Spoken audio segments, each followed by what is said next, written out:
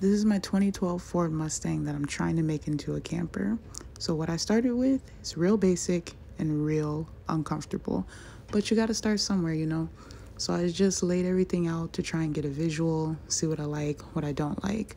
What I did not like was that the yoga mat just straight up conformed, and there was a weird hump because my legs are in the trunk. I'm 5'6", so I needed to figure out a way to try and avoid that.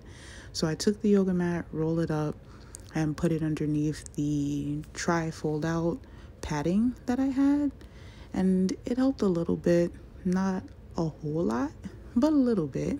So when I did that, it was more comfortable. I only laid in this for like 45 minutes, which is not going to be the amount of time I'm actually laying. So what I'm going to have to do is give it like an actual test run, which I'm hoping to get to sometime in the weekend. But this is the final look. There's always room for improvement, so I'm keeping that in mind, but I'm going to rock with this for right now. The purple crate supporting the pillow, the mat, and the sleeping bag. Excited to test it out. This is my Mustang Camper. Let's get it.